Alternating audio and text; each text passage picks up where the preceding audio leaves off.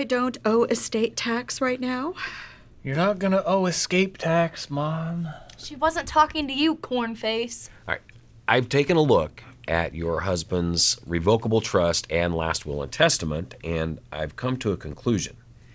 It appears, under that agreement, that you will have... I object. I move to carry. Am I doing that right?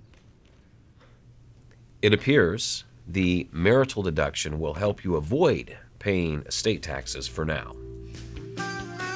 Well, Steve, in that case, are you married? I just came into a very large sum of money. I overrule. Ew. Sorry to interrupt, but I think I can help. Internal Revenue Code Section 2056 provides for a deduction from the decedent's estate for the full value of property passing from a decedent to his or her surviving spouse. The coordinated use of the basic exclusion amount, which I previously mentioned on death and taxes, is $11.4 million for 2019, and the marital deduction is the foundation of a typical estate plan, commonly referred to as a two-trust or AB trust plan.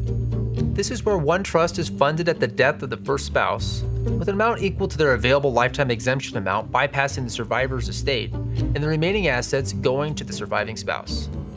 You can learn more about estate planning with the archive of BKD's December 2018 webinar on wealth transfer strategies for families, where Holly Ponzer and Susan Jones also discuss planning considerations after tax reform. Check it out on bkd.com/simplytax.